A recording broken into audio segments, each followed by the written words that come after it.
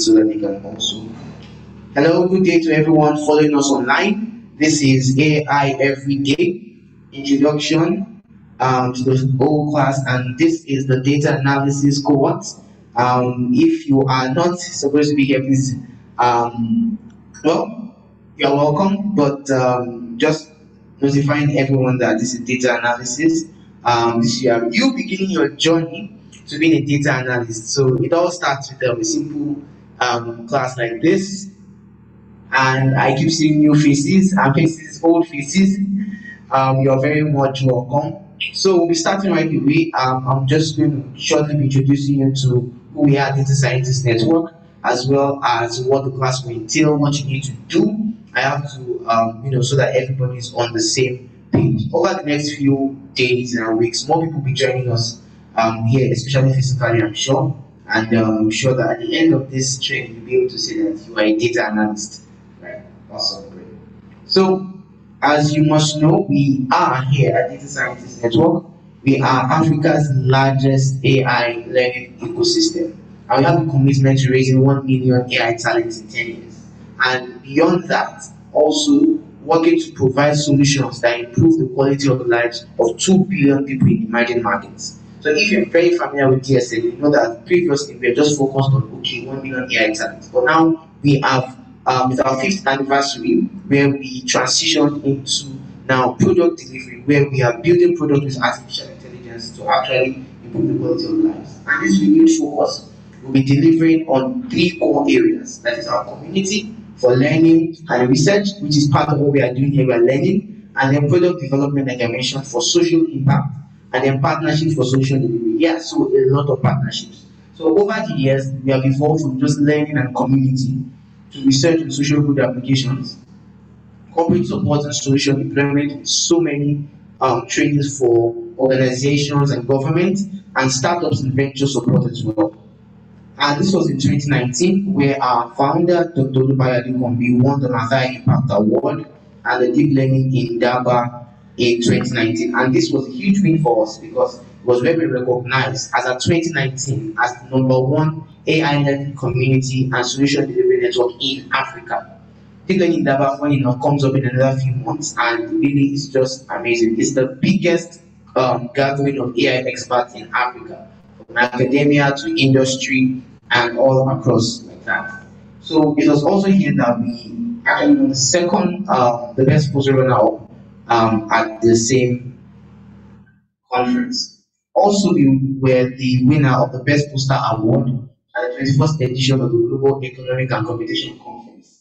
This always blows my mind because of the fact that we're a non-academic institution, and this is the world-leading conference for economics and competition, where we had people to share trust, to end poverty, and people financial inclusion. We made the best poster amongst all the academic institutions we had. There are so many larger institutions. So this just goes to show that we know what we are doing, and we are growing Nigeria to become a light of AI in the world. We're also the only African finance in the Express competition. How many of us heard of the Express competition?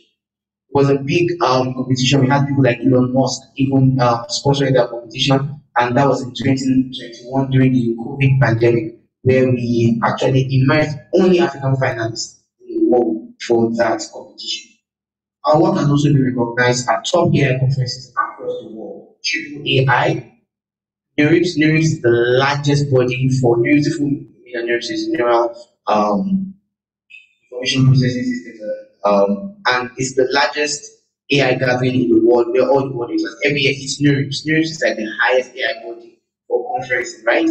And we've had our work presented at different workshops at NeurIPS. Triple AI, our founder, gave a keynote, and so many other interesting awards like that. And this one is really dear to our heart, where we released the first artificial intelligence and Python book for elementary students and beginners in Africa. And this one I say is so dear to our heart because of the fact that if we are going to truly build 1 million AI talents, and we are going to ensure that the AI revolution has hit down, we also have to build from the ground up. So we have to find a way to introduce kids and teens to artificial intelligence at a very young age. So this book is available for purchase online and physically here as well. This is our new research lab and facility where we hold all our trainings. You are currently here, right? Unless you are here, you're not here. In the metaverse, who knows? Or in the matrix. But this is where we do everything stems out from here, impacting the world. And really, like I said, it's really exciting to have you all here because the dream really is that gathered here today, and that's one of the reasons why you observe that during our event, we like to take a lot of pictures because it's really beautiful. After maybe 2 years, 1 year, 6 months, someone comes and shows the video and says, "The next AI unicorn. I actually started my journey here." And that's the goal that we have. Many AI dreams can start here, can flourish here, and can grow here. So this is a hub. You're welcome any day. Come around to learn. Mondays to Wednesdays. This place is always open. We also had two of our products that were initiated, conceptualized, and developed by us, selected in the 2021 top 100 AI products by UNESCO. Wow. Two of our products, not just one, two were actually selected as the top products. And we had our EdTech AI Adaptive Learning Engine, which uses artificial intelligence to change and also suit learning to students across Nigeria, delivered to about 1 million students in Nigeria during the COVID pandemic. It was our learn at home, and rather than just leveraging on online teaching, what are the students that don't have access to the internet? How can they learn? Because schools are shut down, so they cannot be dropped out of learning. So we had our EdTech Adaptive Learning Engine that works with SMS to deliver learning to them. Also, we have Prescribe Right, which is an AI-powered optical character recognition system. We're learning a lot of these things. Right today, we've introduced a lot of these concepts of AI and data. Okay, so let's move on. Our dual business model here, so Global Impact, talks about how we are moving into all these fields. So you've seen a lot of us in career tech, fintech, retail, ed tech, platform, and health as well. We also, like I mentioned, transition to begin to incubate AI startups. So we are building an artificial intelligence product. We incubate startups here as part of our AI startup program. And these are the first cohort of our startups, and I can tell you that they are all doing amazing things today. They are supported by a world-class advisory board headed by Dr. Louis Stewart, as well as many other top people in artificial intelligence and governance in AI in the world.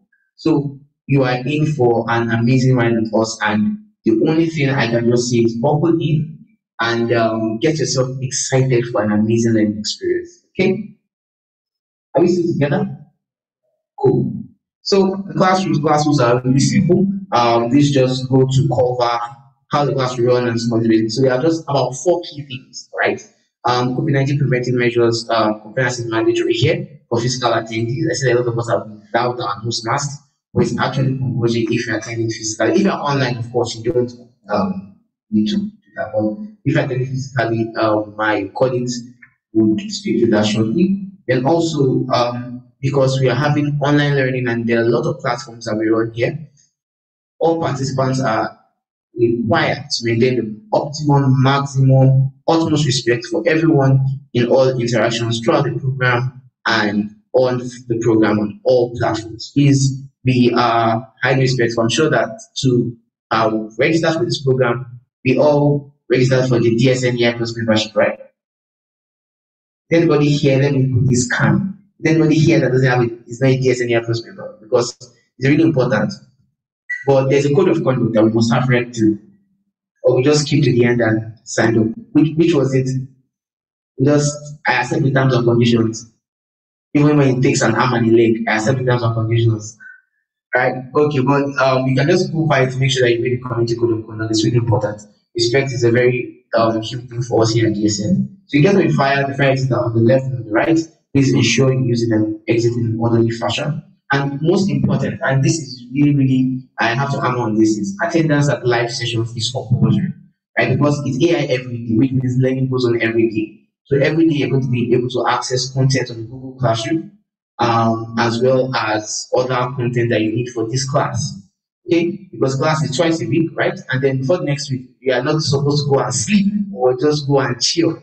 Yes, chill, but there's learning that must continue every day. So you need to access the classroom, and the live session attendance is super compulsory because here, we take questions from people online. We're going to also talk and collaborate. So super compulsory. Now, how exactly do you participate in this cohort of AI? Now, the other cohort, business analytics, also has a Google Classroom and they have their own rules, which I believe must have been gone through. But this course for data analytics is has it's basically the same thing. I'm just going to go over to make sure that everybody's on the same page, especially people following online as well. So I'm going to give a little time after I am done to take your questions as well. So number one is joining the live sessions. Super important. You have to join the live sessions. Of course, we have recordings in the classroom. You can follow through. But here in the live session, you can ask questions. Yes, you can ask questions in the classroom, but also you cover things and be few things that will also, someone asks a question and the tutor decides to expatiate on something else. So it's really important. Also, the Google Classroom. The Google Classroom is not optional. It's not an add-on to the course. It's where the learning happens. It's the learning management system for this entire course. So it's absolutely compulsory you join the Google Classroom. So quick, by show of hands, who is not on the Google Classroom already? Raise your hand. You have not joined the Google Classroom. E. 1, 2, 3, 4, 5, 6. Okay, but confirm you saw the email to join the Google Classroom. You did not receive the email to join the Google Classroom unless you have. Okay, so if you register for this class, immediately you register, it's automated, so you receive that email. The email subject, if I remember correctly, is welcome to AI Everyday Data Analytics Travel Learning Begins or something like that. Just search your email, welcome to AI Everyday. This is super important because that's where the quiz, the daily assessment for this class will be posted. That's where the additional content will be posted. That's where the notebooks that we use will be posted. That's where the data sets we use will be posted. Right? So communication, we get very little email communications, and most of the sharing will be on the Google Classroom. So just go through your email and make sure that you join the classroom. The third is you have to complete the content on Google Classroom recommended time. That is before the next week. Usually we share some content to read up or watch, usually watch before the class to ensure that we can maximize 1 hour 30 minutes of our live sessions and your questions can, if you ask questions, there's a way that we can use that to focus for the class. So it's super important. There's a lot of your feedback that will impact the class. So it's super important that you are there in the classroom giving your feedback and completing the content. Also assessments. And I'm going to get to the end of why I'm going through all of this now because for this course as well as other courses, there would be a badge of completion that is mini, I call it like a mini certificate that you have completed this course and we're certifying that yes, you have completed this track. So you need to complete your assessment. We're going to get to the criteria very soon. And also, I cannot say this enough. You are seated amongst the maybe the next AI unicorn. I said it could come from this class. So please network. Okay, let's help one another. Let's learn from one another. There's something we say here at DSM that as an AI Plus member, we have the AI Plus genotype. I wish I were my AI Plus t-shirt here. And it's that everyone is, as a GSA member, you have the AI Plus genotype. And what does it mean? It means you are a universal donor and a universal recipient of AI knowledge. That means you are always learning and always ready to give out AI knowledge. It's something that we believe because if this learning must cascade, we must all take it upon ourselves. Everywhere I am, who can I teach here? Who wants to learn AI? Can I learn more? What am I learning today? It's a fast growing field. If Nigeria is going to become the unicorn of AI that we want it to become, we need to be on the cutting edge. So network, learn from other people, ask questions. Hey, what do you do? How are you doing? Can you help me with this? And all of us are here to support. All right? Are we still together? Awesome. All right. So using the Google Classroom is super simple. Once you log into the platform, either mobile or on your desktop or your laptop, you'll be able to see this kind of a platform. And once you click classwork tab will open up into this that you see on the extreme right, where you can access all the learning content. And on the stream is where you can talk, you can post, ask questions, and all the other things that you might need to, all other interactions with you can happen on the stream. Okay? Let me see, you're welcome. Okay, hi, awesome. Timeline should be still on the assessment. Yes, the timeline will be still on the assessment, and I'll explain that shortly. Can you send them to Google Classroom? So I cannot send it to you individually unless maybe you send an email requesting it. But that's why I need my ask that question. But what I'll say is once you search your email, if you have registered for this class, you must have gotten it. If the email you entered into the form was correct, you must have gotten it. So please just search through your email or request that email and we will shortly get it. All right. So three things real quick. And that's why I said that this onboarding session to be part of the program is really important. In this class, you're going to have a class ID that you use for all your quizzes, all your attendance, which we'll get to shortly. The class ID looks somewhat like this. If you check in the classroom, you'll see a link to all the names and class IDs. And there's an attendance, right, that also is like this that you need to fill in for all the live sessions. We'll get to why it's important shortly. And also the assessment, right? The assessment will take your student ID. So for every assessment that you do, you see the assessment here, you need to check your student ID, right? It's really short. It's just data analysis and then there's a number, right? For it, so the names are in alphabetical order. If you register, you get your student ID almost immediately. Just refresh the page, and you'll be able to get that. Right. So, if you have not filled, I don't think any of us here have filled the attendance for this class. So please, you can just really simple. You can just point your phone at the screen, scan this QR code to get the link to the attendance. It's super important that you do that. And to also do that, you need to, or you just use the link https://bit.ly/c2 all caps AIE underscore attendance, right? That's port 2 AI everyday underscore attendance. So, and to get your class ID that you need to fill the attendance, just go to records, scroll down to your name, and you will find your class ID there. Super important. Please make sure you do this right away. It's also on the records is on the classroom. You can access it from there. All right. Okay, so I'm gonna exit this in another 1 minute. Have you all got this? Very good. All right.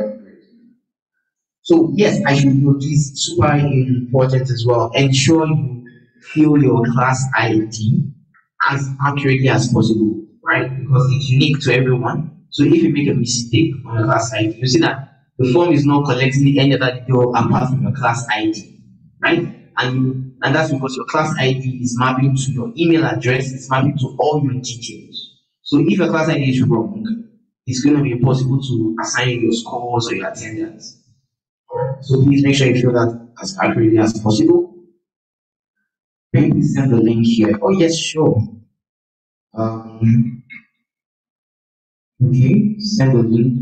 Just give me a second. Make sure I can find one. Okay. Alright, so I just want to give you the links for people following online. Alright. Okay. So these are the records and link to attendance. I know that I will not always be able to send it to the chat, but how can you scan the barcode? Yeah, you can just use any QR code scanning app. I've sent the link to the class to the chat. So if someone asks for the link again in the chat, anyone can just drop it for them. You can just copy this one and keep it for them so they can access that. So every live session you will have to sign this attendance. And for every quiz that you'll be taking in this class, you will need to, there'll be 8 sets of quizzes. You will need to use your class ID to fill them. So lastly is the program certification. So like I said, yes, there will be a certification for this program, and we have a certification platform where all our certificates or our badges or certificates for this program is a badge really. You can verify them on the platform. So that will also be complicated. And the criteria is you have to complete all the assessments for the training for with at least an average of 80%. I mean, you have to know what's being taught so you can say that yes, you have completed the class. So all assessments must be completed with at least. So you can please feel free to get 100% of an average. Feel free to get 90%, 95. They're really simple and they're just to test that oh yes you did go through the class and you need to understand the concepts taught. Then also at least 6 out of the 8 live sessions must be attended. So we understand that yes you have so many commitments. So at least 6 out of the live sessions must be attended. That means you must either attend online or on site. Alright, and then for people that meet this criteria, there'll be a verifiable badge of completion for them. Okay. Now, today's session is not a technical session. Also, I should state that all sessions are being recorded, and the recordings will also be shared in the classroom as well as on YouTube. There's some people watching this class on YouTube right now, so you can always after the class go over what has been taught, because I understand that it's actually really, really like useful for answering these questions. So we'll have technical sessions, and technical sessions will begin from next week. Technical sessions are like the name implies, they are more technical. They will involve you, and all the sessions like are hands-on. That means you must have your laptop. You must type. You will type in. We will give you access to Wi-Fi next week so that you can also use Google Colab for most of our in-class exercises. Um, there are two ways you can run this for the technical sessions. We're using a Jupyter Notebook or Jupyter Lab or Anaconda. And why is because most of the platforms we're using are already installed once you install Anaconda. Or if you are very comfortable working online, you can use Google Colab. So it's one of the two. Either you use Anaconda Jupyter Notebook or you use Google Colab. Or you use both, right? And I would recommend if your laptop maybe is maybe very low RAM or might very low compute power, you might want to use Google Colab, which is cloud based, so that you don't maybe run out of system resources. So, what are the advantages of each? So, for Anaconda and Internet Book, it does not require an internet connection, and for Google Colab, it requires an internet connection. Anaconda requires you to install it on your device, and Google Colab does not require that. So if you go through the introduction class or section on Google Classroom, you'll find resources to all these things, how to use Anaconda and install them, how to use your Google Colab. You can go over that today ahead of tomorrow's class, which will be a technical session on Python programming. All right, great. Also, there are a few dependency issues you might have with Anaconda, and for Google Colab, will have less. So you can see the classroom for all the details on both of them. Please ensure that you do go through over them, ask questions if you need to, and we will be glad to answer the questions. So that's all from my end. I will shortly introduce also our facilitator, but then I want to assume that we've been sitting for a while. So I think we should just do a little bit of exercise for you. Is that fine? Is that fine? Even if it says not fine, it's fine. I'm kidding. Alright, please rise up on your feet. Alright. Can we all just stand up? Yeah, if you're following us online, we still for a while, stand up to yeah, just walk around the bit, walk around the bit. Walk to someone and ask the person what they know about artificial intelligence, how they're doing. What are you here to learn? What are you doing? People online, you can share your comments. People online, you can share your comments.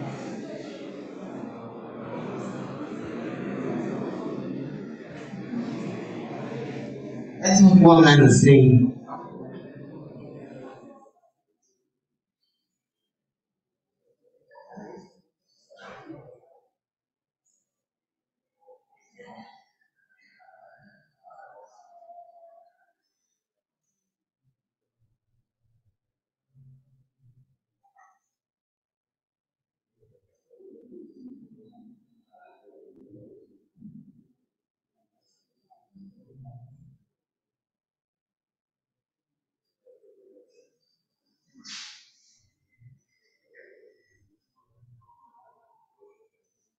Alright, let me see. People online. We are following. Great, great, great. That's really nice. Nice. Good. Wow, nice. I can see people are saying, okay, okay. Nobody even bother when we talk to me, but it's fine. Don't worry. It's okay. No, no, no, it's okay. It's really fine. It's fine. It's alright. It's not okay. No, it's not. It's okay. Anyway, I think I'm doing myself this.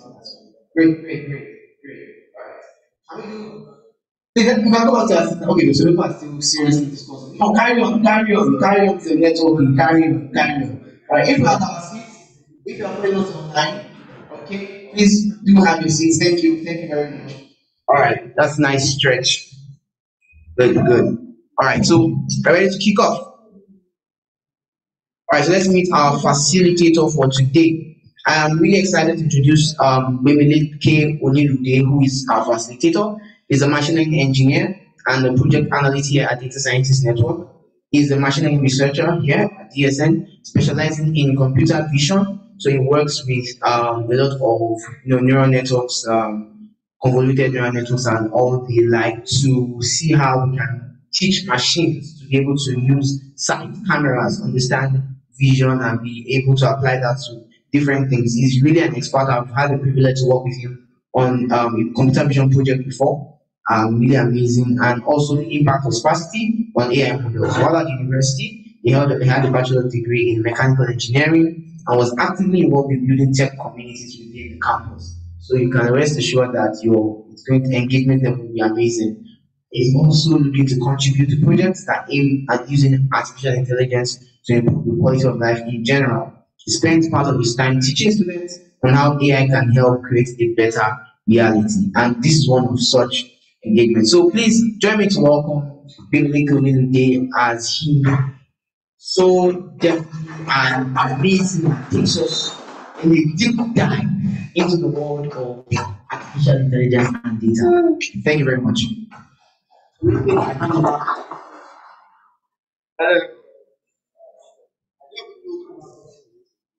Person is trying to. I don't know what that person is. Okay.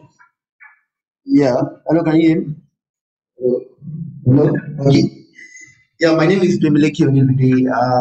I'll be your tutor for today, and I'll just be introducing to what artificial intelligence is, and then maybe at the end of the day, if we still have time, we can do a basic introduction to some of the technologies you'll be using and some of the skills you'll be acquiring during the school. Is that cool? Okay, nice. So before we start, just like a quick warm up.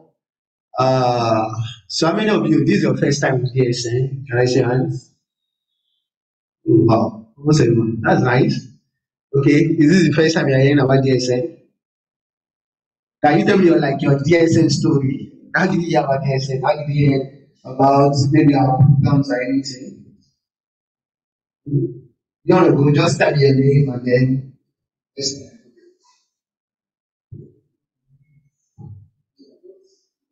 Yes, my name is Bolo. So, I typed data science on Google, and then the website came up, and then I was like, oh, what's this guys? And I began to read, and I got really interested. I really started, got my membership, and kind of traced the place. So, that's it. Yeah.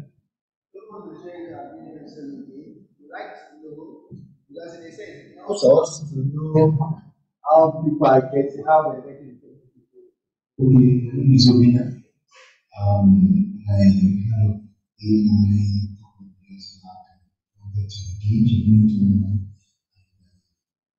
this community data science. And then there was this specific so I really missed it.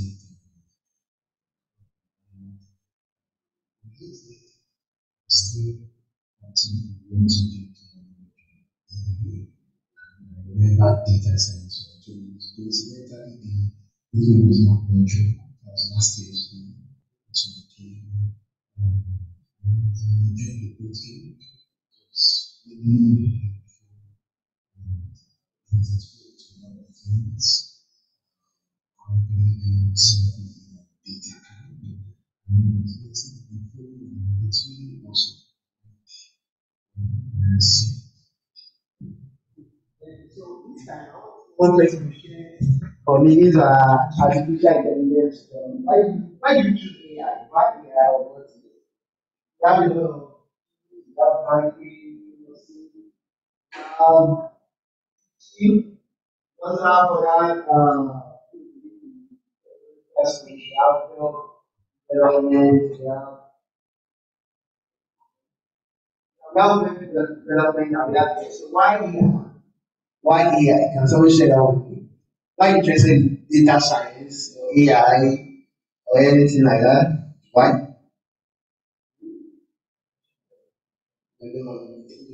Right? This is just lighting people so that everybody is not afraid to speak in the class. No? Why? Yeah? Why?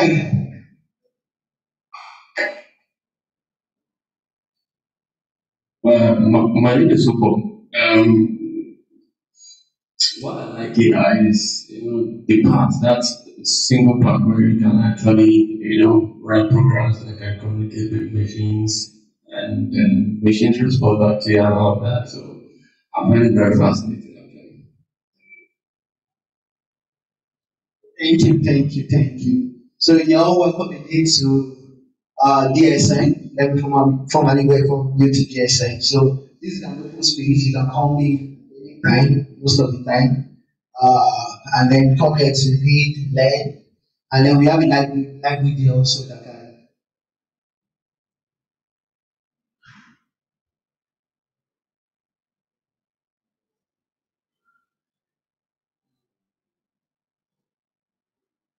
Yeah. So yeah, so you can log into the and learn. You have a library also that can help with whatever your learning journey and the rest like that. So I'll be introducing it to data science Nigeria. So I have to sit down because of the people online, and I'm sorry for those people online that could not see or hear us for the past few minutes. So I'll be introducing you to what AI is, and then moving you along this wonderful journey of what artificial intelligence is and what you can accomplish by it. I'll be introducing you to some of the concepts. They may look big or intimidating by now, but let me tell you, everybody that have big names in this field started from this place, and so don't be afraid of the buzzwords or the nomenclatures that are being used. Gradually, it's a gradual journey also, and don't be intimidated by your the part in which you are starting from, like your level you are in, just gradually over time, you begin to develop and then increase your skills. Okay. So what is AI? You have anybody in the house that can tell us what is AI? So people online, can you can you tell us what AI is? Okay. I'm looking at the chart, so you can just put in your chart there. Okay. So what's AI? Okay, what's intelligence? If you say someone is intelligent, what does it mean? Come on, you guys are too serious. So what's AI? Hmm? You want me to be pointing? So it's intelligence. What's intelligence? Okay, sorry, I don't know your name, so I'm calling my sister over there, my brother over there, just for now. So my sister in the job, can you tell me what intelligence is? Okay, I can see people online already dropping some chat. I'll go through them later. So what's intelligence? If they say something exhibits a form of intelligence, what do you think that means?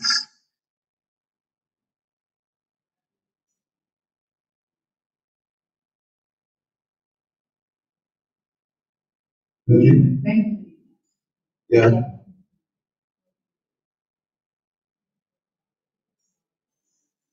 Yeah.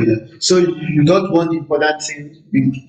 You gave a task to an entity, and the entity can identify the task and then perform that particular task efficiently. That's the form of intelligence. That's intelligence also. You can see that dogs exhibit a form of intelligence. Some well-trained dogs can do some particular tasks and they can do it effectively also. So animals exhibit some form of intelligence, and human beings, as far as we know, are the most supreme being when it comes to intelligence. But some people will argue that. So that's that. So now, when you now attach artificial intelligence to it, artificial, that's the intelligence that does not come naturally. That's what artificial intelligence means. Buzzword. Intelligence that does not come naturally, but that is inbuilt in a particular machine, or that is developed or inbuilt in a particular machine. So that's what artificial intelligence is. It does not come naturally. Your computer naturally should not, it's just a piece of metal. You should not be able to understand your text or read your text. Your phone should not be able to read your text or identify your fingerprint or stuff like that. Just artificial intelligence. So let me read what people are saying online. So Kelvin said artificial intelligence refers to the simulation of human intelligence in machine that are programmed to think like human and mimic human action. So most of the time, when a researcher is in building artificial intelligence into a machine, is trying to allow the machine to mimic what a human can do or how a human will perform a task. You understand how a human will perform a task. So that's almost of the time when a artificial intelligence engineer is trying to do mimic human intelligence in a machine. And those kind of situations has some of these drawbacks in a sense. um Now if we make humans, okay, let's say for example, now you've seen all these robots that works, you see, you've seen all these human, what do they call them? Yeah, they call them humanoids or something like that. They are trying to mimic the way humans work in a sense. That's a form of intelligence. But some of our biologists will say the way human works is not like the most effective form of uh of our of demonstrating how to work in a sense. Now let's say a dog is more effective than a human being when it comes to walking, running. A dog is like naturally built for it. Do you understand that? Do you agree with me? If we say you and a dog should run like 20 kilometers, no matter how well trained you are, there's a high probability that the dog will outrun you. That dog has a kind of intelligence. But human beings are trying to build robots that look like us. And then we'll send that robot on a task. So, okay, take this load from location A to location B. Now, the way that robot moves is moving like an human being, but that's not like the most effective way to move. You understand? Now, but if you build the robot to behave like a dog, to have the resilience of a dog in a sense, there's a probability that that robot that looks like a dog, will be able to outrun the robot that looks like a human being. Okay, so researchers most times they try to impute human intelligence in a machine. Now I'm telling you that that may have a drawback in some areas. There are some areas where human intelligence supersede that of a dog in some areas, and there are some area where the intelligence of a dolphin or a fish supersede that of a human in some area. So that's just another area. So let's go back. So let me read. Okay. So someone also said, Marvelous said AI refers to the intelligence possessed by machine as opposed to natural intelligence from animals. So every form of animals has possess a form of intelligence. And if you are very observant in your society, you appreciate what this intelligence is. For a hen to be able to identify and say, okay, this is an ant. I know that okay, I have to eat this ant and everything. To be able to pick out ants out of grain of a sand, that's a form of intelligence. You understand? And that's one form of intelligence human being is also trying to build. The ability for machines to be able to identify things and interact with those things. So yes. So AI is all around us. Artificial intelligence is all around us. In your Gmail is there. Should I give an example how AI is in your Gmail? Yeah, spam. Some of you just see that email gets sorted into spam and inbox just automatically like that.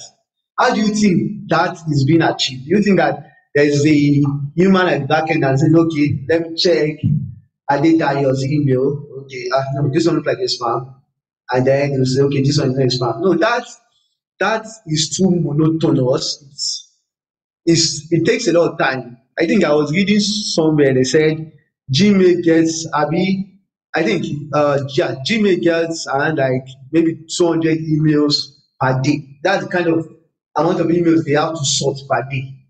And you can see that they can't employ people to work at the back end and then start sorting that email. It's not possible. For those of you that how many of you are involved in logistics here? Yeah. Okay. But if you look at Jumia is a big company, and do you know the amount of orders they have to sort through per day? For now, they are doing it mostly manually, and because of that, they have to spend more money employing people, more money on warehouse, and because they are employing people, and you know that human nature will definitely enter, that means they have to spend another money on security, making sure that the employers don't go away with some of the stocks in the warehouse and things like that. So these are some for big companies like Amazon. Amazon is always recruiting. If you go to their career page, you see they're always looking for people. But because of that, they need to create a form of automation into their logistics system. And most automation requires a form of intelligence. Because no matter how well you automate, there will be some unique cases that you didn't plan for. And if intelligence is not inbuilt in your automation, the automation will fail. Okay, let's say, for example, let's say I want to automate the process of cooking rice. I have a machine that automates it. So I just put the rice inside the bowl, and then the machine from point A automates it throughout. So the machine is always expecting that I put rice inside it. What about if the rice now has stones inside? No, that's a use case that I didn't plan for. I didn't plan for that there will be stones in my rice.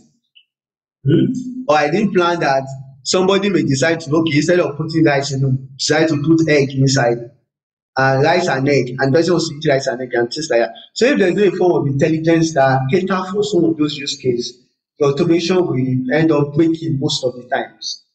So that's that. So an example is spam. We talked about Amazon. YouTube also is one example that uses AI. How does YouTube use AI? Can someone guess? Yes.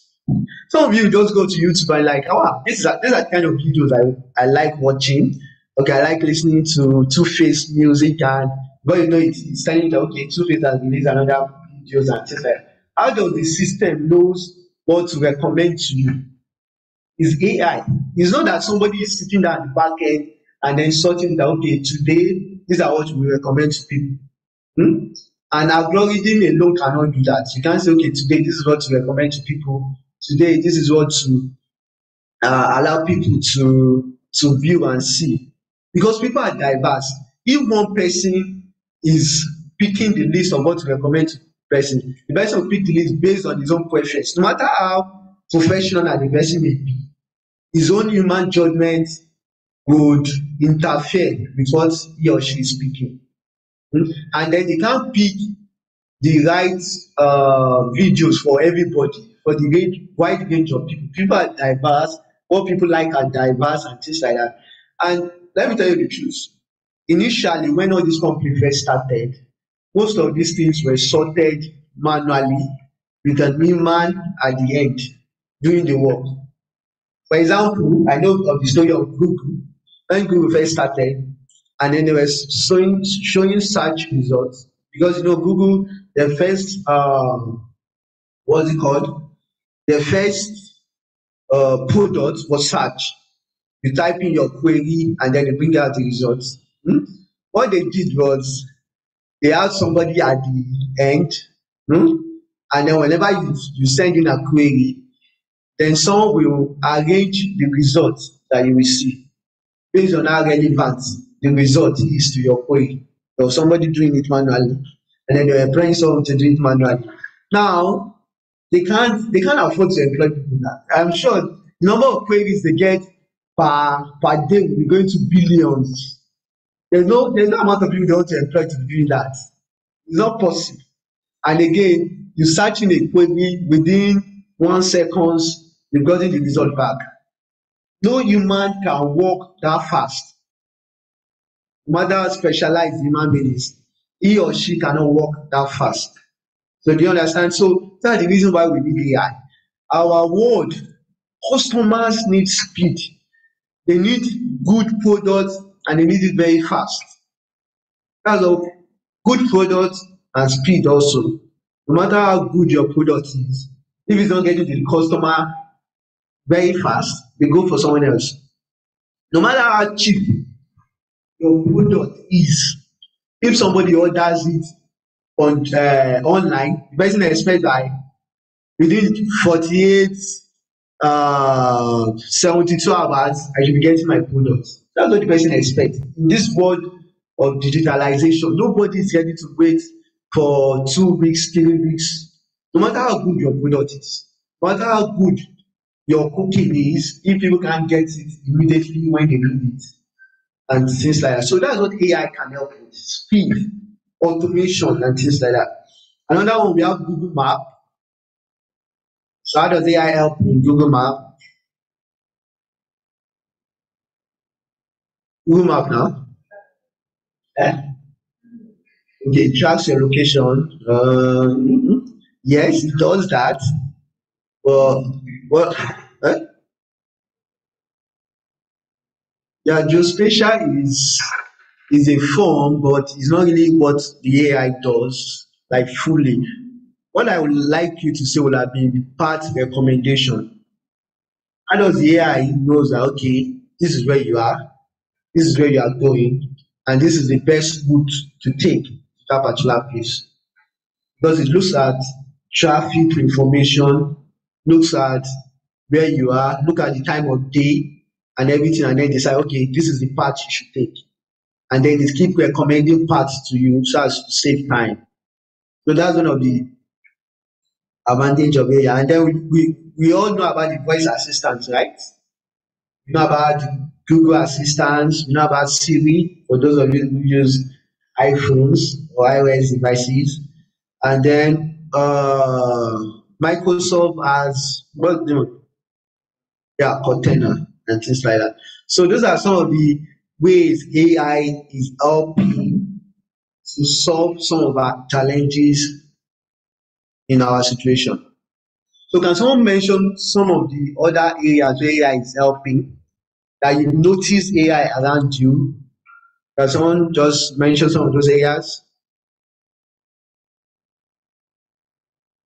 Okay. I'm looking at people online too. Please just drop in your chat. I'm constantly checking the chat. Okay, social media friend request. So how do you think that works?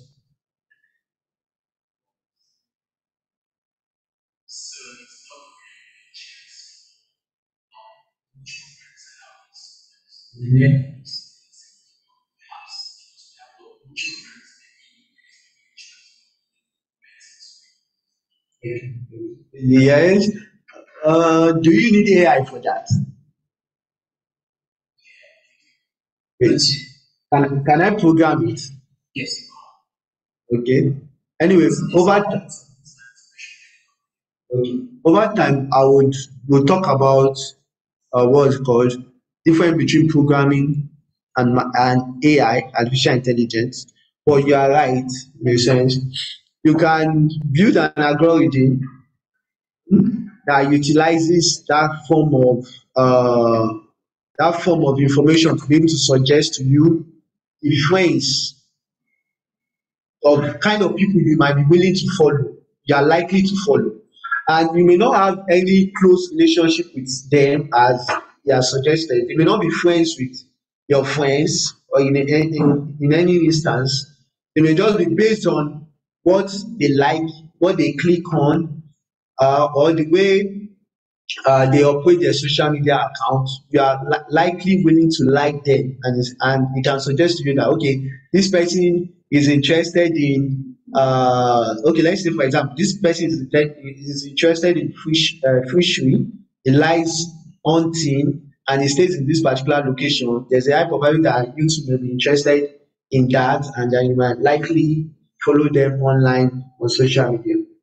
So that's down. Someone said data security. Yes, you can use AI to identify, okay, some of the ways where your database or your data centers are vulnerable, and the machine learning algorithm can help you identify and say, okay, these are some of the anomalies that these are some of the anomalies that do not occur within your data center regularly. So there's a probability that there may be a flaw in your system and things like that.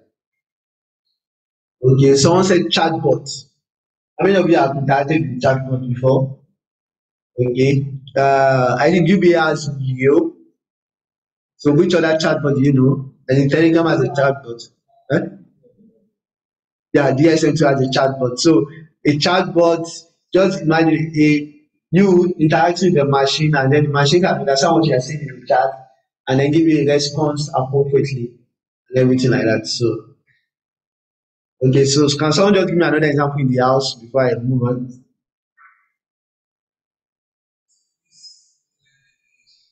Goal line technology. Okay, is it AI? Hmm.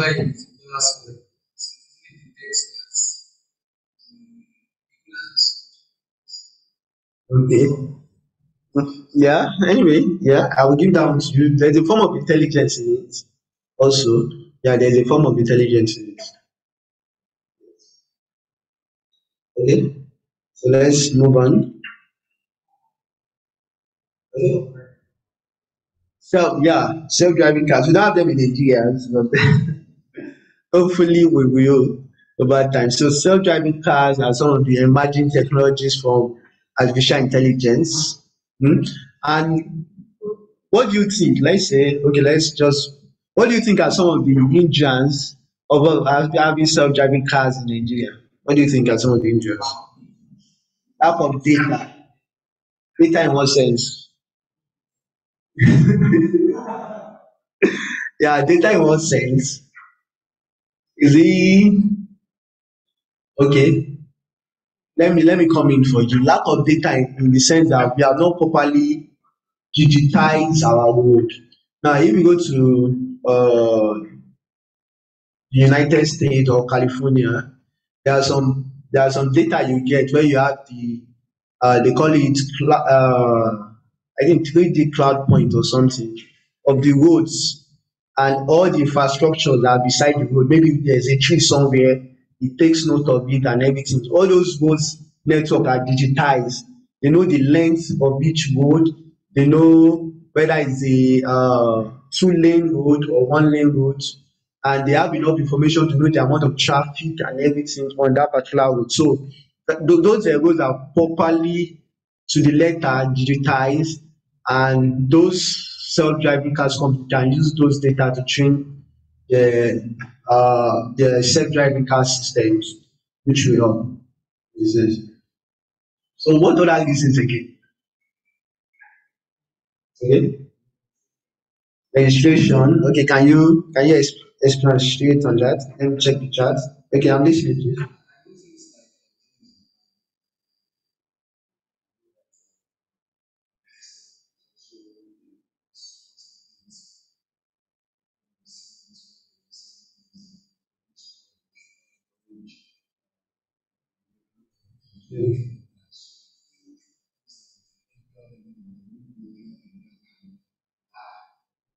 Yeah, it's true. Legislation encourage innovation, as you have said. Someone said bad road.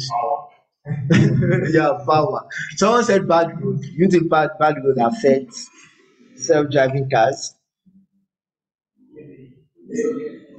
Wait. This is it. This is it. This is it. This is it. Someone. Huh? let me go back to bad roads. Can you say can you say a car possess artificial intelligence or its intelligence if it cannot navigate bad roads? Human beings can do it. Hmm? Bad news. It can be They can be fought for itself. yeah. So yeah, so the level of intelligence of a self-driving car have not developed to the extent where it can particularly handle some cases where it has not seen before, like bad road. Imagine it's just like there's a big hole in the middle of the road, and the self-driving car was not properly trained on how to navigate. And you have to move slow and then tilt your car a little bit, and the car will jump down. Then so yes, and that's one of the reasons why we are training people like you. You understand the problems Africa face. in the US, an engineer is not building for bad road. He knows that that case is solved.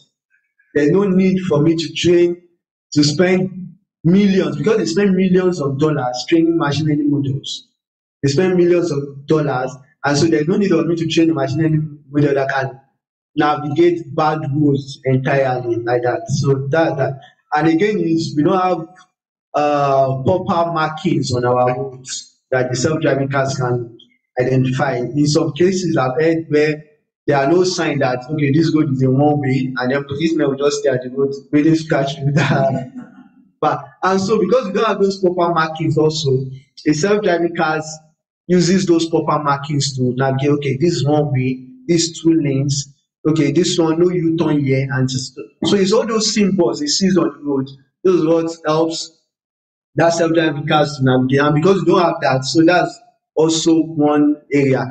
But the truth is that artificial intelligence can cater for all these shortcomings. And that's why artificial intelligence is a beautiful field. You can cater for all these shortcomings, all those unique cases where you cannot manually program those unique cases inside your system. Because for programming, you have to write down the instructions one by one. For AI, just look at your results, look at the outcome, and then generate the steps on how to navigate those particular unique cases.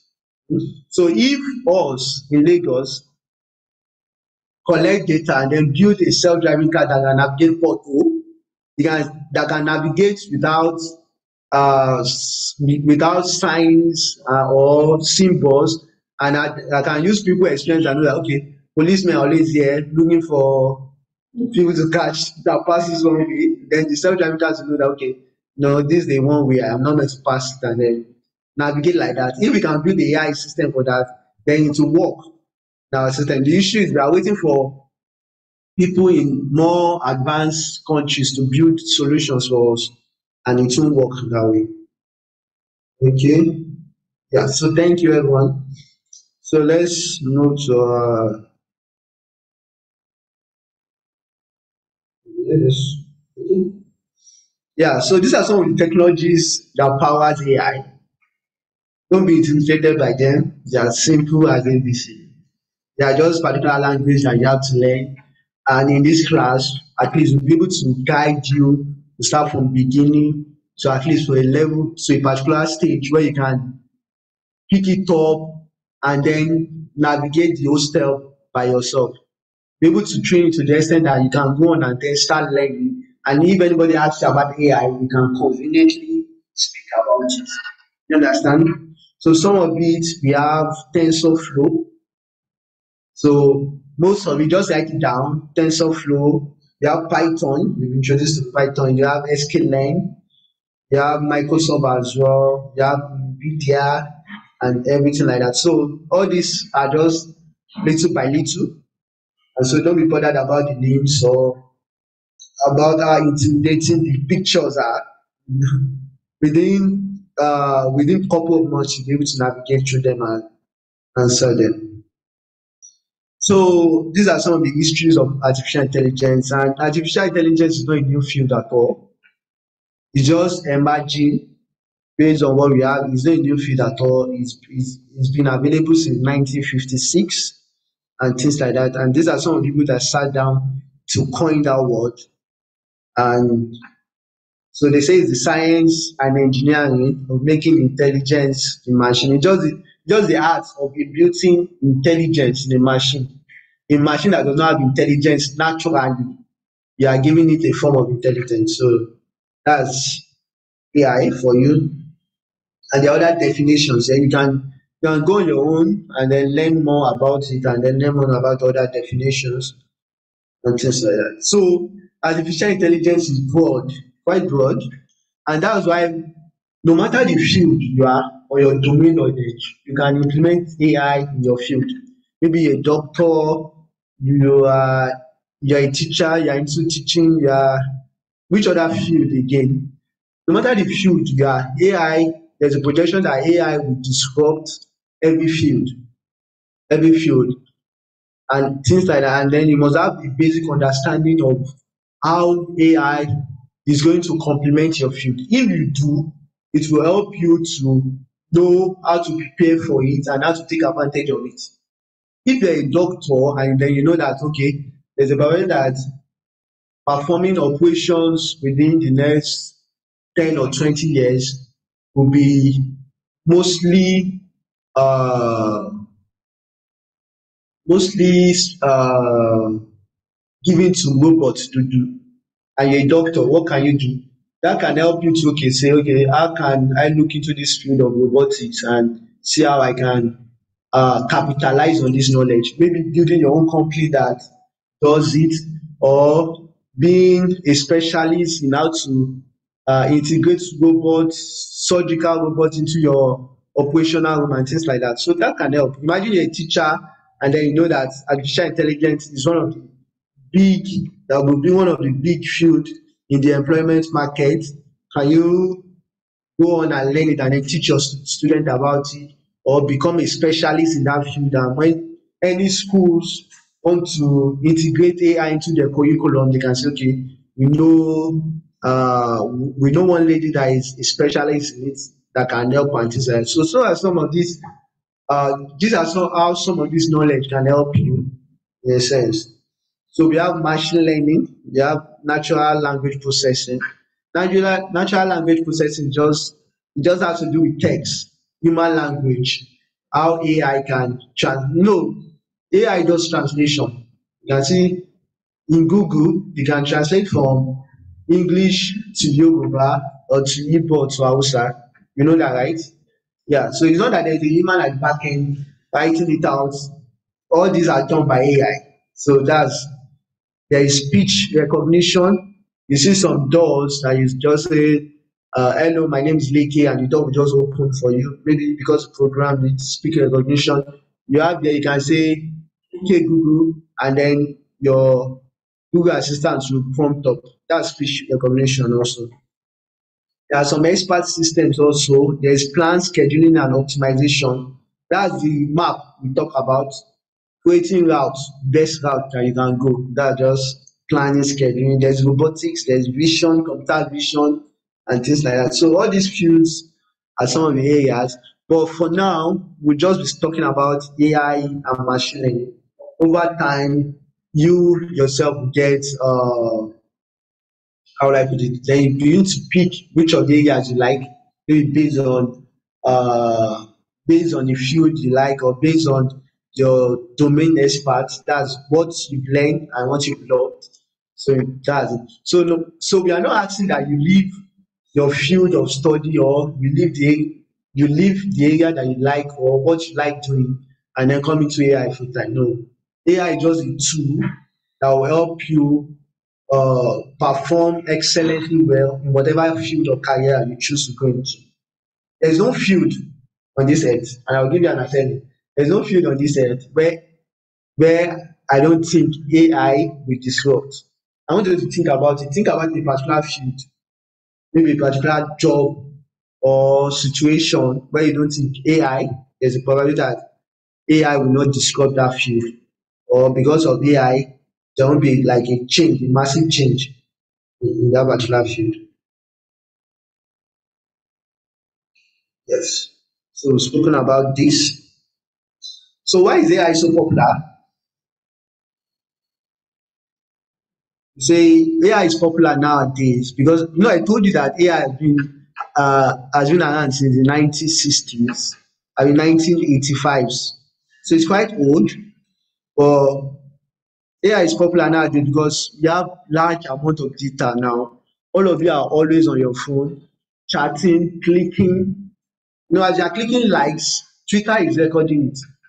Twitter is recording it on his database. Okay, how many images did this girl like today? How many tweets did this particular user like particular day? What are some of the user preference and things like that? So there's a lot of data generated because you're always on your phone and most of everything is being digitalized. You have Netflix now.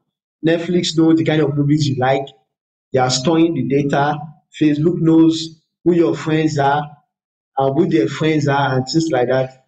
So they are storing the data. So there are a lot of data compared to 1965 where I mean 1960s, 1980s, where people don't even have computer systems in their homes, and most of what we do were offline completely. Because I remember those times when you want to submit a form or you want to apply for a job.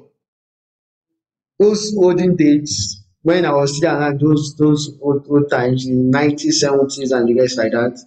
When you want to apply for a job, you go to the company, you ask them whether they have job. Some of them put what's it called, yeah, sign at the front.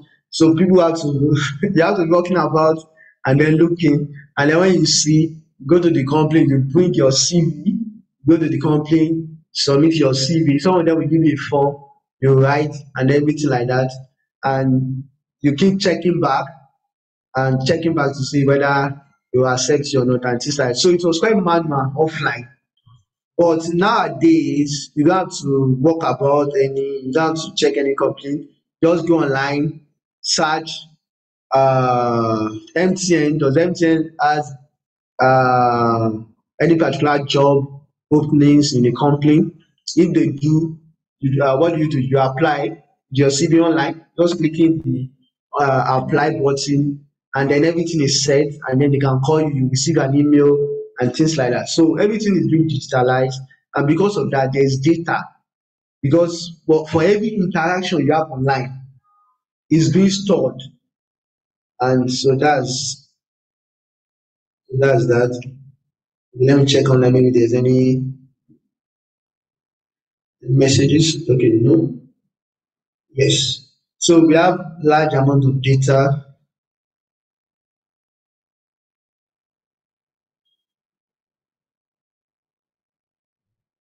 Okay. So we can see how this cycle goes. Large volume of data equals to big data. And data science, we try to understand the big data because some data sets are quite large. You can have data sets that are close to like 2 terabytes of data. Big. You can't sort through them. Hmm? If a video is 2 terabytes, before you can finish watching it, maybe you spend like a year or 2 years to watch everything from A to Z. Because that's quite large amount of data. So imagine if your company, maybe they employ you as a company, and then the company data set or the information the company have gathered over the years about their customers and potential customers are as large as 2 terabytes. You cannot sit down with it and start checking it one after the other to see whether customer A would like to buy a bag or a shoe. You can't spend that long on it. That's too big. So then we have to use data science to help us to get meaning from that data and then deliver insight and pattern from the big data using data science. And that's a form of artificial intelligence also because data science is a subset of artificial intelligence. So that's that. Okay, so we want to take a look at AlphaGo. I'll be playing a video for you now. I want you guys to watch and learn. So how many of you have heard of AlphaGo? Okay, yeah. So that will make it more interesting because we don't know about AlphaGo yet. So learn and then listen.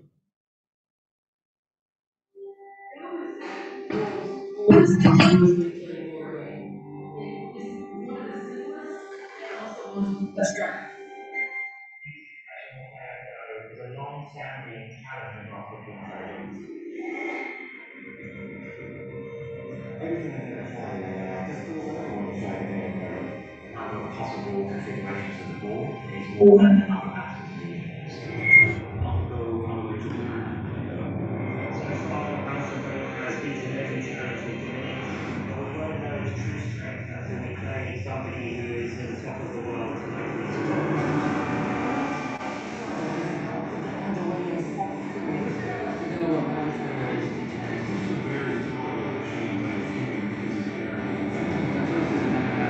Welcome to the DeepMind Challenge for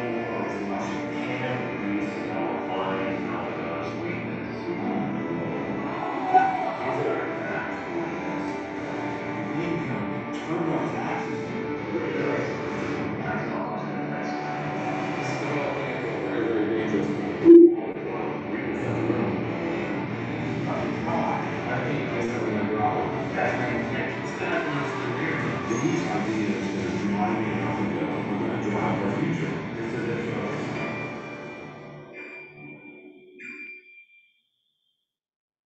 Yeah. So let me just summarize that. So AlphaGo, there's a there's a game called Go, and it's a very complex game. It's just like chess, but more complex than chess. You even know chess, right?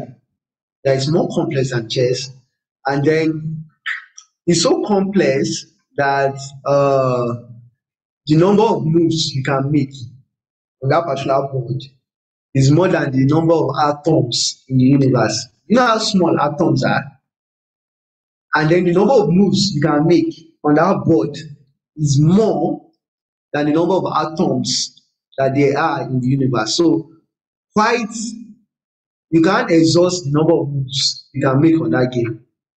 Now, this company, DeepMind, decided to build an artificial intelligence model that can play the game, not just play the game, but that can beat the world experts in the game. So that model called AlphaGo beats the world experts in that game. So that's a big, big accomplishment. That's the probability that in the next year, some of the artificial intelligence system that we'll be seeing will be quite very complex and will be able to interact with human at the same level, be able to perform excellently well in what human does. And so that's a big, big accomplishment. So do you have any questions so far? Any question? Let me check online.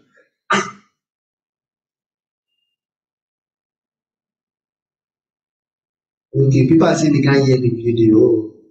Okay, no worry, we'll share the link in that. I don't know what will have cost that. We'll share the link with that. We'll share the link of the video online. I'm sure one of my colleagues will do that very soon. We'll share the video. Okay. So now you'll be hearing me use the word artificial intelligence, machine learning, and everything. So what's the difference? Hmm?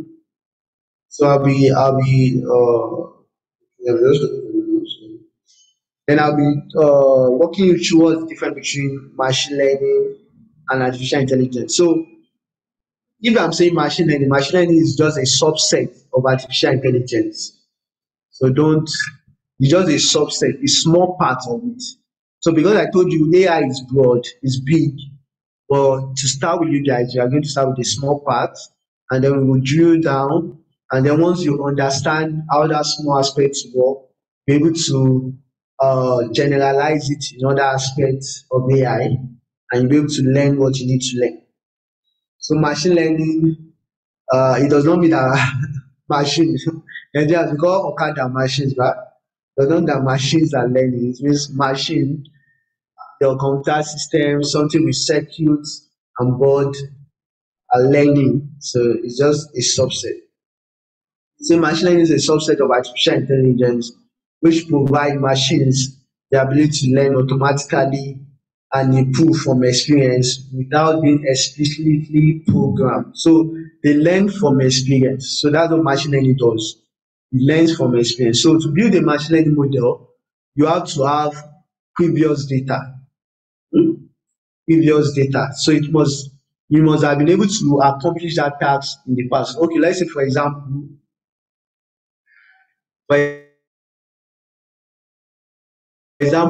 I want to teach a machine learning algorithm on how to cook rice. I don't know how to mention rice, how to cook rice in particularly. Now, for my artificial intelligence, for my machine learning model to be able to learn how to cook rice, I must have given it different examples of how to cook rice, different ways of how to cook rice. Maybe you put the rice first, and then you pour water, and then you put salt, and then you close it. Or some people will decide to wash the rice, then put the rice, and then put water, and uh, then after 20 minutes put salt, and then that's another example. And someone can decide to wash the rice, put the rice, pour a little bit of oil and put some pepper and everything. So that's another way of cooking rice. So once my machine learning model sees all those previous examples of ways people have cooked it, maybe I showed it videos online of how to cook rice. I'm sure by the time you go on YouTube and search how to cook rice, you see different examples. Maybe you show different examples, and then from there to be able to learn as okay. And then you give it to guys and say, okay, cook this rice for me, and to be able to learn and then cook rice using those previous examples that I've seen. So that's what machine learning does. Do you have any questions? Or are you having difficulty understanding? Let me know. Online people online, they have questions.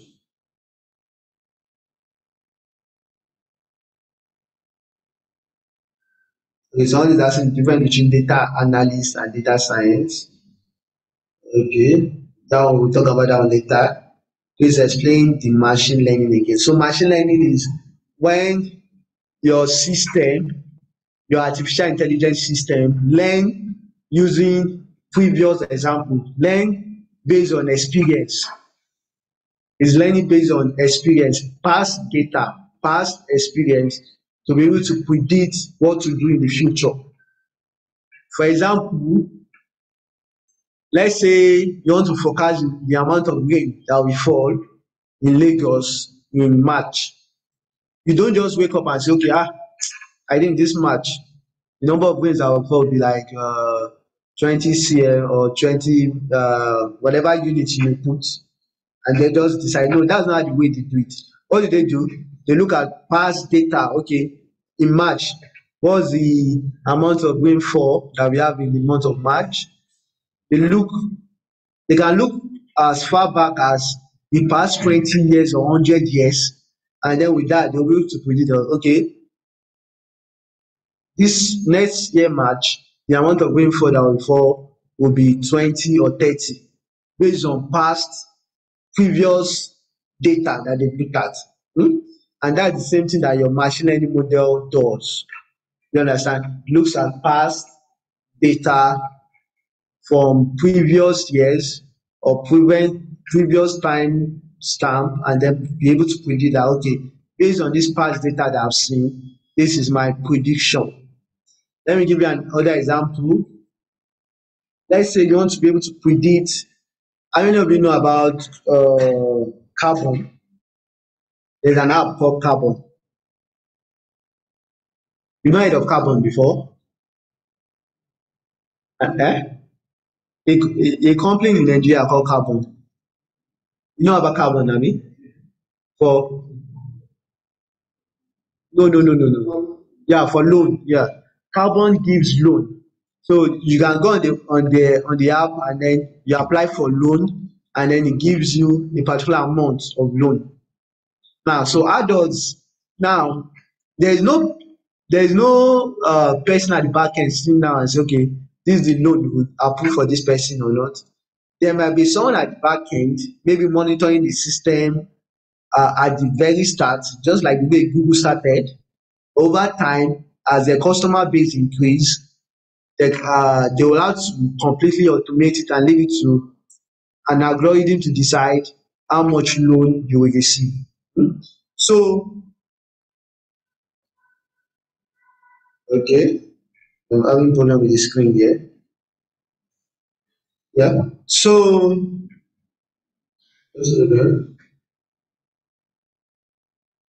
we are back. Hello, guys. Can you hear me? Look at this screen and figure out what's the issue.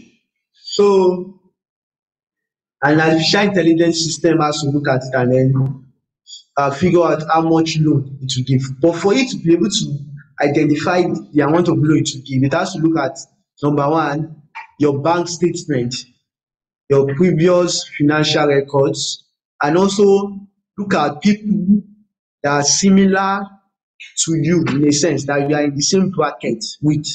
Let's say, for example, you're a software engineer, and then the machine learning model might have learned over time that, okay, this is the salary scale that software engineer collects, and these are some of the habits they involve with over time, And then with that, you can say, okay, based on this person's salary scale and based on the past information, based on the past information we have about this person, this is how much this person will be able to conveniently pay back. Do you understand? So so that's what yeah, so that's what machine learning is about. So what's that difference between machine learning and traditional programming in a sense? Because some of you might not be familiar with programming. Don't worry, you're introducing you to Python programming. Python is a beautiful language, and I'm sure you guys will love it because I do, and I'm sure you will as in absolutely love it. So what's the difference between program? So to program a machine, you have to tell it instructions step by step what it should do. It should not deviate from that steps that you're giving it to it. Okay, let's say for example, I want to program a car to be able to move from here to Alagomeji. How many of you know where Alagomeji is? We are in Alagomeji, right? Now, but I want it to move from here to that junction. I want to program it to move from here to that junction. What I will write in the program is, I write start the car. Start the car, on the engine, check that the engine is working properly, check that your oil is proper and everything. Do the initial checks. When those checks are okay, I'll give it a tick. Then move to the next step. Move straight forward for the next 20 meters. Go straight 20 meters. If you count it, once it's 20 meters, okay, stay. Turn left. You turn left. Move for another 40 meters. It move 40 meters. You got it to your destination. That's the program. Now, it doesn't matter where your car is. If you like, let me go and put the car in motion. Once I just on the car like this, you will follow the instruction. Do the initial checks. Move 20 meters. Whether it's a wall that is in front, or it's a human being that is staying in front, or it's a chicken or anything, is moving 20 meters forward. You to keep moving until it has gotten to 20 meters. Once you get to 20 meters, turn left. It does not matter whether it's someone's parlor or sitting right. You just turn left. Move another 40 meters. I've got it to my location. That's what programming is. You give it instructions. It does not deviate from your instructions. It does not use common sense or anything. You give it instructions. It follows instructions to the letter. That's what programming is. Now, but for machine learning, you don't give it instructions. What you give it is, you give it data and past results, past experience, how you've been doing it before. Now, if I want to build a machine learning model that drives from here to Alagomeji, I won't give it instructions. What I'll give it is examples of way in which people drive from the location to Alagomeji. Maybe I'll put a camera showing how someone is driving from his location to Alagomeji. Maybe I'll put the map, maybe a bird eye view of how someone moves from a particular point, how the person avoids traffic, navigate, and different routes in which someone can pass from here to Alagomeji. And then from there, once I start up my system, it looks at where the car is, look at the past experience, the way people drive, and then be able to learn and navigate and then get to Alagomeji. So that's different. So for traditional programming, you give it data and the program. The program is the instructions that you want it to do. That's what they have to program. The instructions, you give it data, the instructions, and then it will give you a result. But for machine learning, you give it the data and then the results, that's the past experience, what people have done before to achieve that particular task, and then it will now generate a program, that's a model that can solve that particular task for you. That's what it will do. You generate a model that can solve that particular task for you, but that model is not constrained to a particular way of solving it. You understand? Not constrained to a particular way. Or the goal of the model is to solve the task. How the model solve the task is not consigned, it's not a consigned, but anyway, later it might be. How the model solve the task might not be the consign that you are interested in. It's just that the model can solve that particular task. Now, the places where machine learning thrives is that there are some places where you cannot explicitly write the program for it, write the set of instructions for it, because things don't go according to plan. Let's say, for example, you want to build a robot that can operate on a human being. You cannot explicitly write a program, either a JavaScript, a Python program, to operate on a human being, because human beings are unique. And in a operation room, what the doctor will tell you that there's a probability that things will not go according to plan. There's a high probability that things might not go according to plan. You might be thinking that, okay, you just want to operate, you just want to remove maybe a bullet in this person, and then you may find something else that you need to tackle in a sense. And if you've written the set of instructions of how to remove a bullet from a human body, and then some other cases arise that you are not planning for or that you didn't foresee, how do you navigate this kind of situation? So those are some of the ways in which machine learning is better than traditional programming. But there are some places where you don't need to perform traditional programming. You don't need to write out the set of instructions one by one. There are some places where you don't need machine learning because the task requires very simple and straightforward. Let's say, for example, you want to write a program that takes two numbers and then multiply them together and then give a result. You don't have to build a machine learning model for that. It's quite simple. They teach it to primary school children. If you want to multiply, do 2 times 4. You have your times table, and then you check it and then you get your result. So those ones are quite simple. So programming it manually will work fine. You don't have to build a machine learning model for it.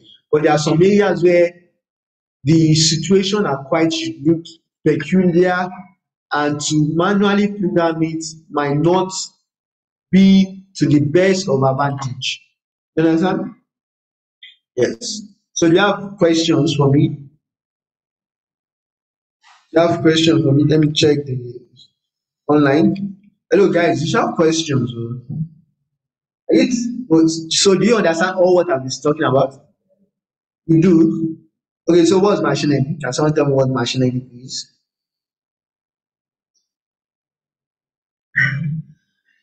Okay, wait, I need someone else. Sorry, I just need someone else. Someone that has not spoken before. So who have not spoken? I know the guy on the cab, Nike cab, have not spoken. I know the lady beside her looking as if she's seriously praying to her God, have not spoken. I know that the lady in white also have not spoken. So you guys should do a vote and then pick one person among you guys. Okay, they are pointing to the guy in cap. So hello, can you just tell us your name and then tell us what machine learning is?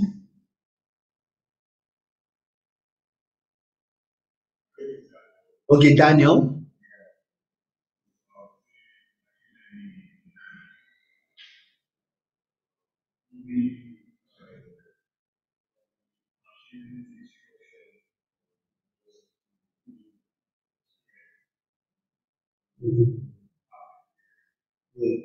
Yeah, so we give machines what to do based on past experience. Someone says, Danny said machine learning will impute large data and the framework, and the system will be the one to work on the data. Yes, that's quite right. Someone said it's the subset of AI. which is also right, that gives machines the ability to make decisions based on the data given. So hope you guys are excited about machine learning. Hope I've not scared you guys away. Please don't run away. It's a very interesting field. Very, very interesting field. Okay. So there is deep learning also. So deep learning is not that you are learning inside the deep ocean or inside a swimming pool or something like that. It's just a form of, is also a subset of machine learning. So you can see that we have artificial intelligence, we have machine learning, and then we have deep learning also. So deep learning is also a form of artificial intelligence, yeah, a subset of machine learning, which is also a subset of artificial intelligence also. So for now, for this class, we won't be talking much about deep learning, but as over time as it progresses, maybe we'll have another class where we talk about deep learning. Once you are done with this class and you guys are already familiar with the concept of machine learning and how to build machine learning system. So we've spoken about a lot of things. We've spoken about artificial intelligence, we've spoken about machine learning, and also data science. So you see a job, most of the job you see are data analysts. They are looking for data analysts. They are looking for data scientists. Which other job do you see? You guys see online? Data engineer. Which other one? Machine learning engineer and the rest like that. So mostly in Nigeria, the MLOps, yeah. Mostly in Nigeria, the kind of job you see for now, you would mostly see data analyst or data visualization experts, or yeah, but mostly data analyst or data engineer or things like that. So data analyst, what you are doing mostly is taking in data and getting meaning from it. But who you are presenting it, most of the jobs, the difference between them are quite small. For a data analyst, what a data analyst is doing is you are taking in the company's data and then you are presenting it to stakeholders, your CEO, because he wants to know that, okay, based on this data we'll be collecting and this data I've been spending so much on to keep it on the cloud or maybe on a data storage on the cloud, what are the informations, what are the customers telling us? Because if the CEO does not know that the customers are complaining about a particular service, he or she will not be able to fix that particular service or create a better alternative. And customers complain. It's not about them writing reviews.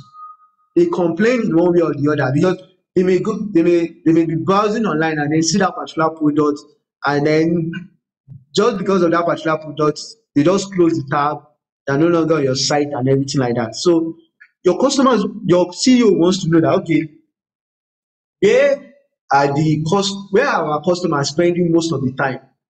Imagine a customer may be spending a lot of time on a particular page. Let's say you're a startup that sells bags, shoes, and clothes, and then customers are spending most of their time on a particular section, maybe a particular bag. They are spending a lot of time, but they are not buying. You still want to know why. Why are they not buying? And then that's when you employ a data analyst, which are you guys, and tell us why they are not buying these bags. And then you go in, speak with your data engineer. Let's say for a startup, they don't have a data engineer, so you're the one that gets the data and then make sense of it. Is it because of the price? Is it that they just like the bag? People are saying, wow, come and check out this bag. But people are not buying it because of the price and everything. Or is it because of the number of days it will take you to deliver it? Is that what's scaring people away? Or is it because you're asking them to pay online? Is that some of the reason why? And some of the things like that. So those are some of the things your CEO wants to know.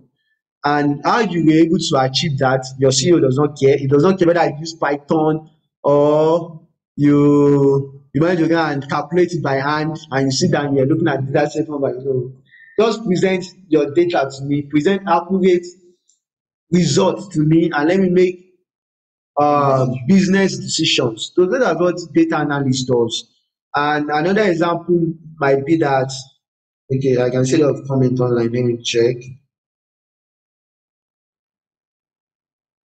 Why this mouse?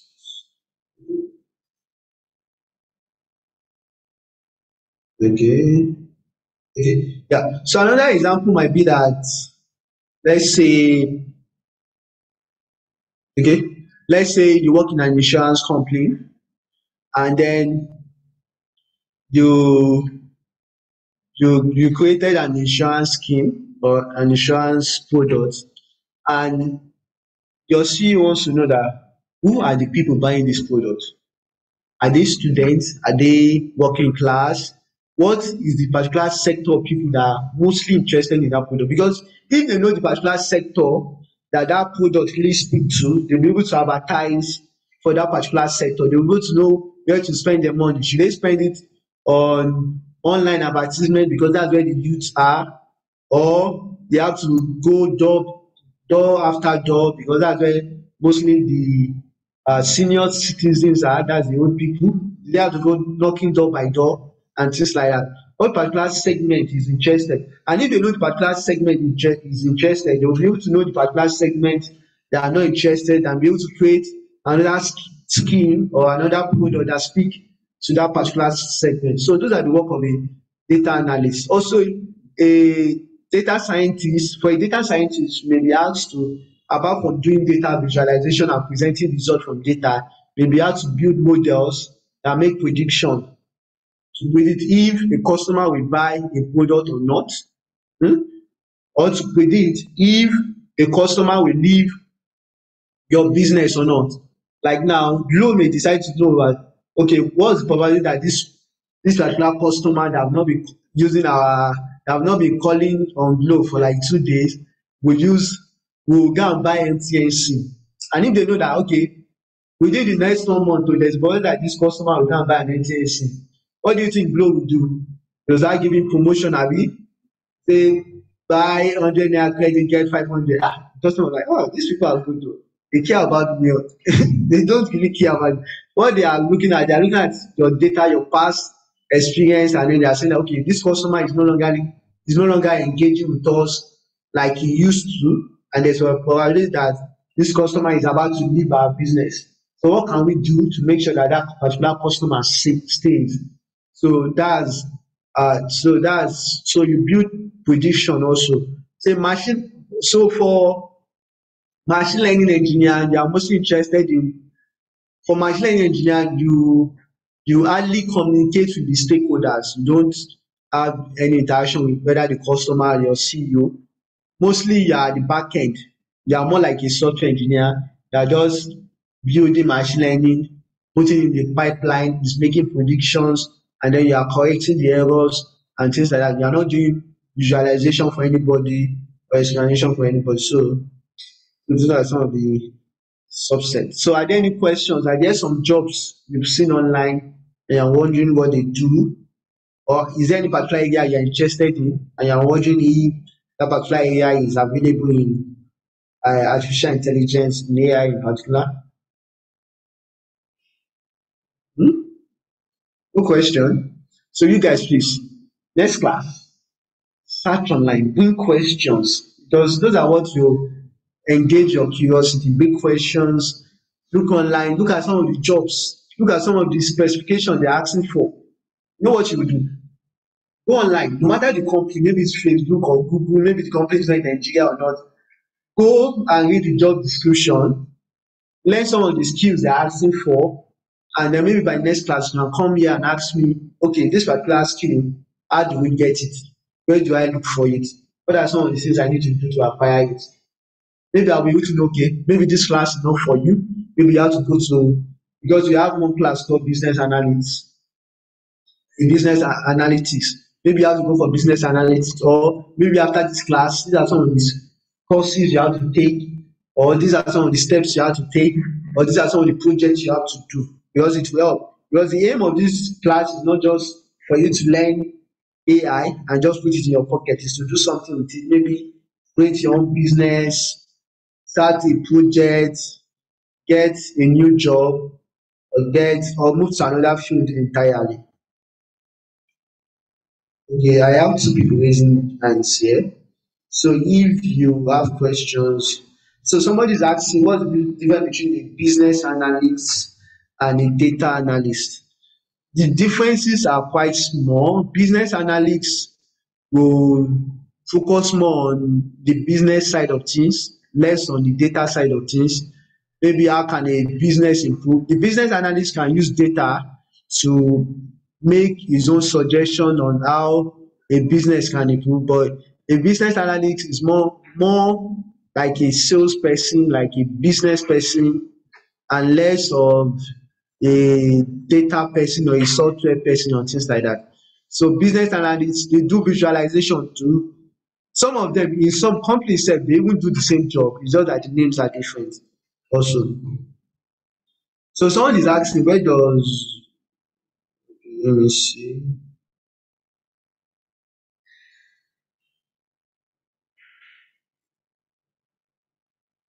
I can see some of the questions again. Okay, someone is asking, please, are there any instructions for the next class? Okay, so for the next class is same time, same place. So that's for next class. Once that's an hackathon hype, I don't know what that person is talking about. Are there any hackathons? Okay, someone is also asking where does machine learning meet back end? But these are people that are maybe familiar with software engineering already. So back end is what happened at the end, at the on the server stage of your system. Front end are some of the things you see. Maybe even if you open the app and then you can interact with some of the places on the, that's what you call front end. Back end is what makes those front end functions. So your machine learning model will mostly sit at the back end, because that's where interaction is going on. It will sit at the back end and then manipulate the outcomes of what you see on the front end. So okay, yeah. So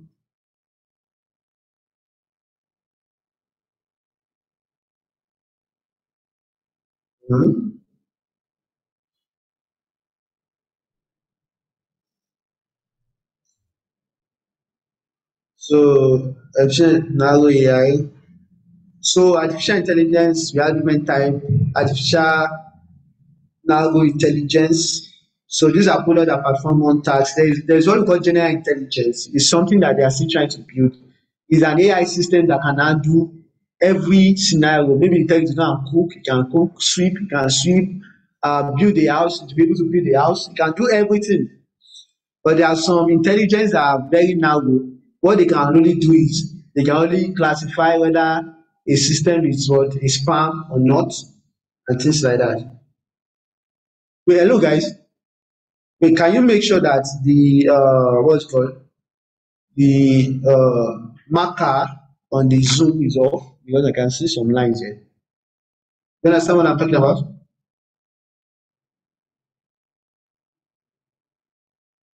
Okay. And then there is artificial super intelligence. It can perform tasks that human beings cannot. So for now, most of the tasks we see or most of the artificial intelligence we see are what we call the narrow ones. They can only perform one task. If researchers, companies are still building the general intelligence, and the super intelligence is just for now is not even in view and things like that. So that's like the end of today's class. So do you have like any questions? Questions.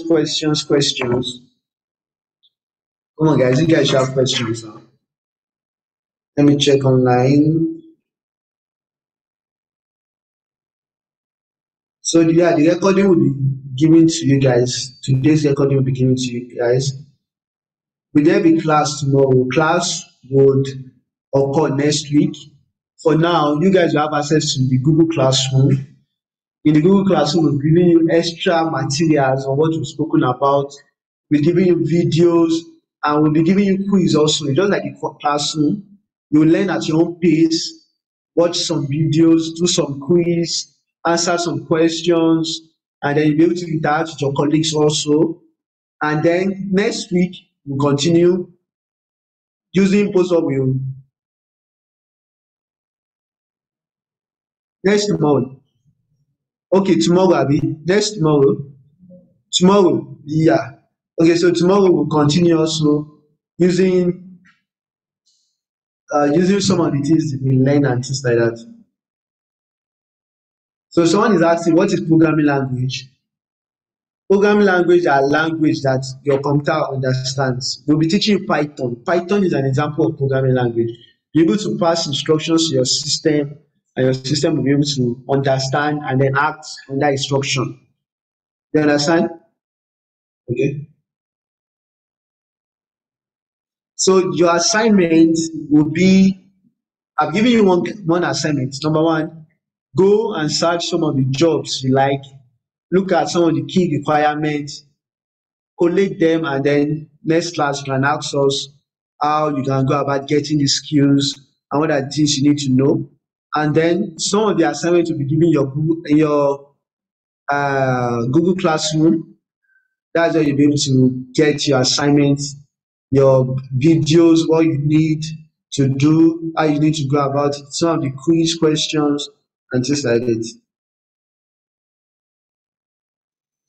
Someone is asking, will this class cover data analysis in research and academic? We'll be teaching data analysis like in general. But if you have any questions that can help, maybe in that particular field, you can let us know. Yeah, you'll be having your materials online.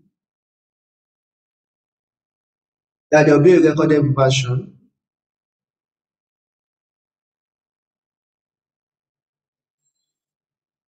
Okay, someone is asking here. He said, you talked about situations where you can't explicitly write what the machine learning should do. Do you mean that the machine figures it out on its own? I gave an example where there are some places where you can tell the machine, give it specific instructions on how to go about it. While machine learning, it just learn from past experience, and then the machine figures it out, how to perform the task based on past experience. Yeah, so the machine figures it out on its own. Someone asks, if I don't study computer science in school, can I be a data analyst or a data scientist even without any prior knowledge of program? Yes, you can be a data analyst, you can be a data scientist, you can even be a data engineer. All what you have to do is cover up for areas where you are not taught, and then develop yourself in those areas. Look at your job. That's what I'm saying. Go online and check some of the job specification. Look at the skills you have. Look at the skills you don't have, and then you'll be able to know where the gaps are and develop yourself. But no complaint, no serious complaint will make it a requirement that you must have a computer science degree. No, but most of them require that you have bachelor degree or you have a form of education, or nobody will specifically require that it must be a computer science degree. Like you saw in my profile, I don't have a computer science degree. Yeah. Okay. So data scientist builds the model, they'll build machine learning model. Data engineer focus on uh, how a company can collect data from what's called from the customers. In a sense, because they deal more with data collection, processing those data and storing them. So when a data scientist now wants to build this model, you ask the data engineer, give me the data set or the data available that the company has about our customers, and then data engineer will give the data scientist the data, Then the data scientists will build the model and then put them in production or make outcome out of it. Or if they don't have a data scientist and maybe just a data analyst that want to visualize something and ask the data engineer, give me the data set that our company has, and then from there visualize and everything like that. You understand? So a data engineer is mostly concerned about how do we collect data from the customers, how do we store it? Because there are some data that are very sensitive. Maybe for example, let's say based on our content, maybe bank statement of the customer and everything like that. How do we store it? Are there some regulations that are required when storing some sensitive data? There are some countries that are well planned that they will tell you that you can't store a customer data uh, more than 6 months and things like that. There are some countries where they will ask that before you can store this customer data, you must ask for approval and things like that. And there are some countries where they will ask that you cannot store the citizen data outside of the country.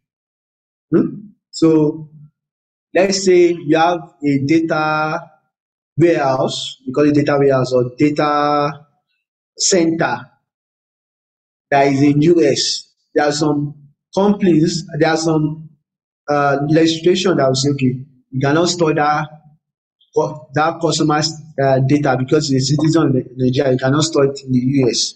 You want that data to be stored in Nigeria. So that's what some of the things that data engineer takes care of.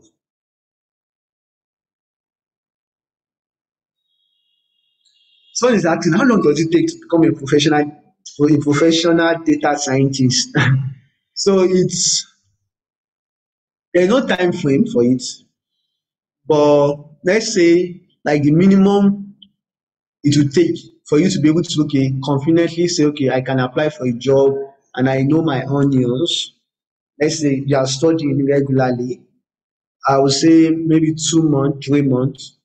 You can conveniently say, okay, I can apply for an internship role and try to get experience, real life experience in the field. 2, 3 months if you are very serious with it. And then over time, the more you interact with it, within 2 to 3 years, you are comfortable and then you can speak anywhere. And then over time, experience builds up and you get experience as you go and then you specialize also in some particular areas when you become an expert in that particular field. That particular field. Hello guys, can let me uncover me. Yeah, come on. So any other questions before we go? Have you guys filled the attendance? Okay. So if there are no questions,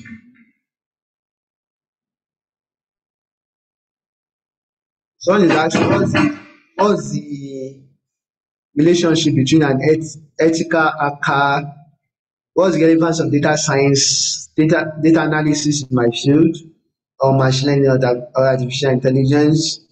Okay, I don't know much about ethical hackers or ethical hacking, but all I do know is that there are machine learning models that predict or that detect anomalies in your network. When I mean anomalies, it might mean that someone trying to hack your system and things like that. There are some machine learning models that track your traffic, that tracks your traffic and then can tell you that okay, this particular incoming network or request is an hack in a sense, and then it will be able to trigger the system and then you can get notified. So that's one aspect I'm familiar with. Okay, so thank you everyone. Thank you, thank you, thank you, thank you. So we come to the end. So more information. So register, make sure that you've gotten the email. If you've not gotten the email, speak with some of our gentlemen at the back. They would help you and make sure that you are getting email from us and we'll be able to tell you when the next class is. And then we'll be able to introduce you to Google Classroom. So have a wonderful day and see you same time. They say next tomorrow. Yeah, see you same time tomorrow. Yeah, see you same time tomorrow. and have a wonderful time ahead. So bye everyone online. I'm sure I'm not able to answer most of your questions. So thanks once more. Bye bye bye.